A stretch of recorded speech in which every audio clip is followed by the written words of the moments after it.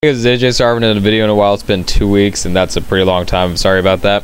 This video is on copy trans. It allows you to transfer iPod and from your iPhone back up your music onto your computer, because let's say you want to move your music to another computer but not have to do it through iTunes. Just grab your iPod, hook it up, and download this program, and let's get started. Once you download, it's going to look a little bit like iTunes just by the look and feel. You say it is now unsafe to connect your iPod. After you connected and everything, all the music is going to come down. Then you can click what music you want to download by going over to the left one and click on the little tab. You can click that to get all of your songs, or you can just go down. You can click whichever songs you want to.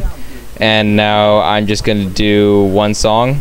And then after you do, you can either back it up to iTunes or choose a folder that you would like to. After you choose your folder or iTunes, you click it and then click ready to back up. Like, let's just do it onto my desktop. Click OK. Okay, 1 second. Desktop. Okay. Then start backup. It tells you how large the file is and how long it's going to take. And as you can see, it backed it up onto my desktop. That is copy trans, how to back up music from your iPod onto a new computer or on your own computer.